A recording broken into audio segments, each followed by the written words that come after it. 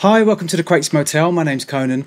In today's video, it's just really a quick tip in drum programming. It's something that I've done for a long time, since late 80s, early 90s. I didn't invent it. It's an old school trick, and it basically can inject a little bit more swing into your beat, gives you a bit more control over the swing, makes your drum beat sound a little bit more natural. I didn't invent it. It's an old school trick, like I said. And what's great about doing it in the MPC is you have absolute control over how the swing sounds, and you can change how that sounds in real time, which is what I love about it. But also something else, when you program drum beats and you're taking snare drums, hi-hats, kick drums from different sources, sometimes it can sound a little bit disjointed, and you want that cohesion. You want it to kind of sound like it was recorded in the same space and kind of fit together. Well, most of the time. Sometimes you actually do want it to sound disjointed. If you do want it to sound like it's recorded in the same space and kind of glued together and stuff, sometimes you need to add a little bit of ambience, and this actually helps in that ambience, because what it does is it kind of fills in space. And if you're using a sample and there's a little bit of noise in there and stuff, that will also help it. The space from the sample that you're using, I'll show you what I mean in a second, it fills space, and it just kind of makes everything sound a little bit more together, I guess. So let's jump in.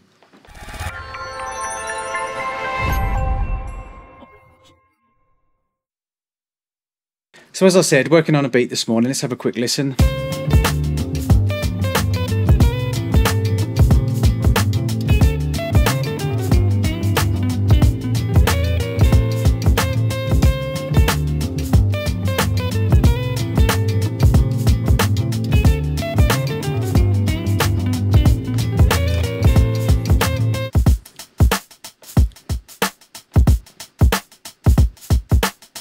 So I'm playing just the beat because the technique which I'm going to show you is in part of the beat. So that's the beat on its own.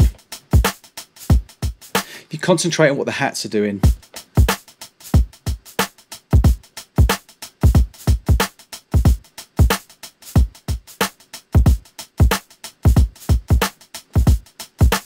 now this technique I'm going to show you, that there's many different ways to get exactly the same effect. You can program it in. If you're a drummer and you're going like, you're hitting the hi-hats at slightly different levels, hitting the hi-hat in a slightly different place, getting a different kind of sound out of it, and that's how you're getting a nice groove going on. Now you could program that in, adjust the swing, etc. But a way that I like to do it, which for me just sounds more natural and sounds like the beats more glued together, especially if I've taken hats, snares and kicks from different sources, is what I do.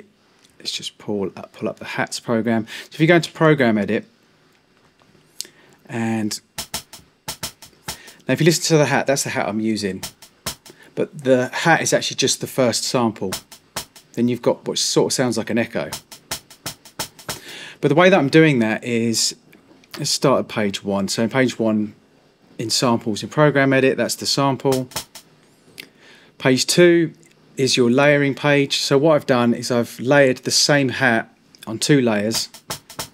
I've taken the level down slightly on the second one, well actually quite a lot, to kind of give it that natural feeling as if you're a drummer and you're kind of dancing on the hi-hat. And then on page 3 you have the offset page. So what I've basically done is the first hat is on 0, original hat. The second layer I've offset it.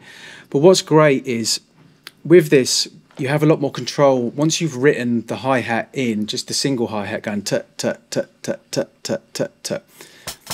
Now I have control over how it swings in the beat. So by adjusting this, if I take it right back,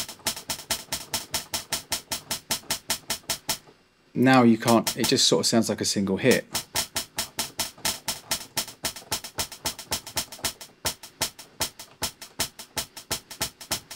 But you can tell by that, I can basically adjust, once I've written it in, I can adjust how it sits in the mix, how the groove, and like I said, there's many different ways that you can do this in the MPC.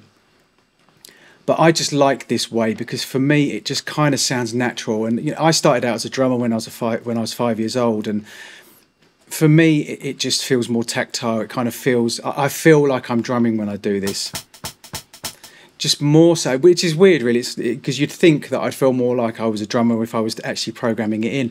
But I find that with this, you can get a much more natural feel rather than actually programming it in, believe it or not.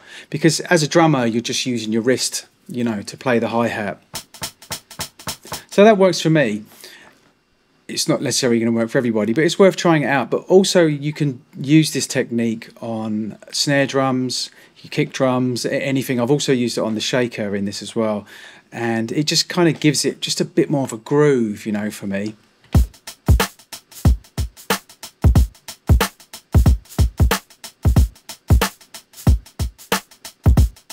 And I'll show you what you do when you can change the swing of the hat.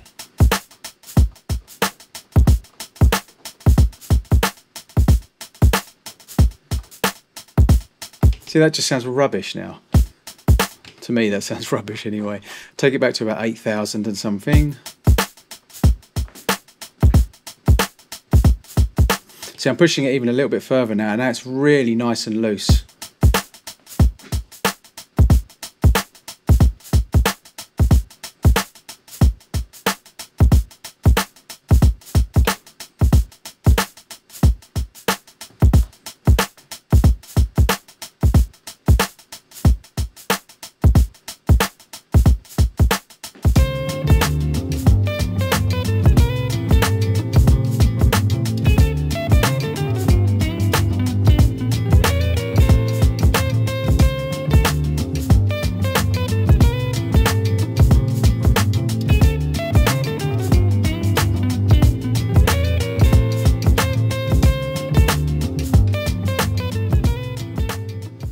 So there you have it. As I said, really quick tip.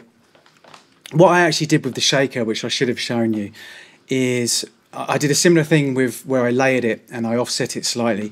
But what I also did is on page, I think it's 4 of the samples, could possibly be 3. No, 3 is the offset. 4, I think it's in 4. It might be in 2. Anyway, you can change the panning. So what I had with the shaker, and I like doing this with percussion quite a lot, I do it with shakers and with congas as well, is I panned the layer 1 and layer 2 slightly different from each other, so it was shifting as well, so the shaker was going shh, shh, shh, shh, shh, shh, kind of like that. And it's just a really simple way to get a bit of movement in your drum beat. And you know, just for me, it just, I feel like I have more control over getting the drum beat to sound natural and the percussion to sound natural. So thanks for watching. Please subscribe for more mixing, mastering and MPC tutorials and reviews. This is the Crates Motel. My name's Conan. Till next time.